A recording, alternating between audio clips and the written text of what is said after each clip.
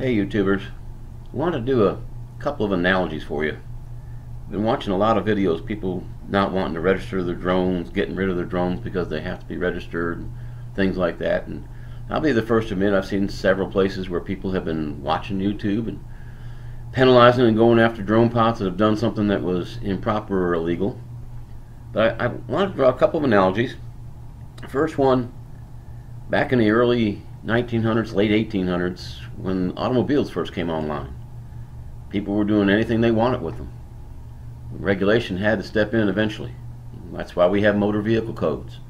That's why driving a car is a privilege. It's not a right. Well, I have a feeling that flying a drone is a right. Okay? And making money with it is a privilege. But there are rules. We have to follow those rules. If we don't follow them, we do get penalized. Laws are out there to protect everybody from things. I'm going to put a couple of pictures up in this video.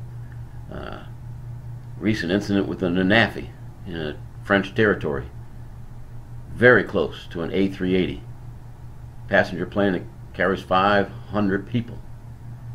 Now, very similar to the way people say motorcycles, give motorcycles a bad name. It's not every motorcycle, it's just certain ones. They drive recklessly, they drive without paying any attention to the rules, and vehicle drivers of cars get upset at them. It gives them a bad name. Well, this person that flew this ANAFI close to that A380 gives drone pilots a bad name.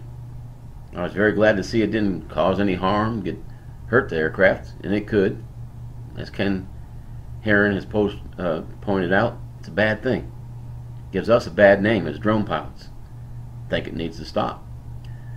I've registered my drones, and I'm working on taking the Part 107 test. I just can't get the time to take it. I've taken the pre-tests, and it should go pretty well when I do finally take it. But my drones are registered, and I do fly them within the law, within the regulations, within the rules that have been set forward. I don't think registration is necessarily a bad thing. You have to register your car. Driving's a privilege. Maybe flying a drone needs to be a privilege. You do need to register it. Anyway, that's my 2 cents for whatever it's worth. I really do wish that some of these people wouldn't stop flying drones just because they have to be registered. You don't stop driving a car because you got to register it. And it's pretty much the same thing. People did some stupid stuff. Rules had to be implemented. Those rules have to be followed. And that's my 2 cents for whatever it's worth.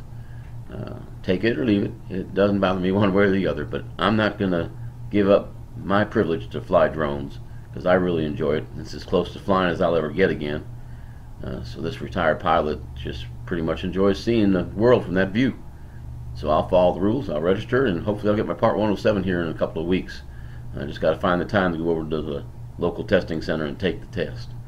So y'all take care, drone safely, and have a happy day. Adios.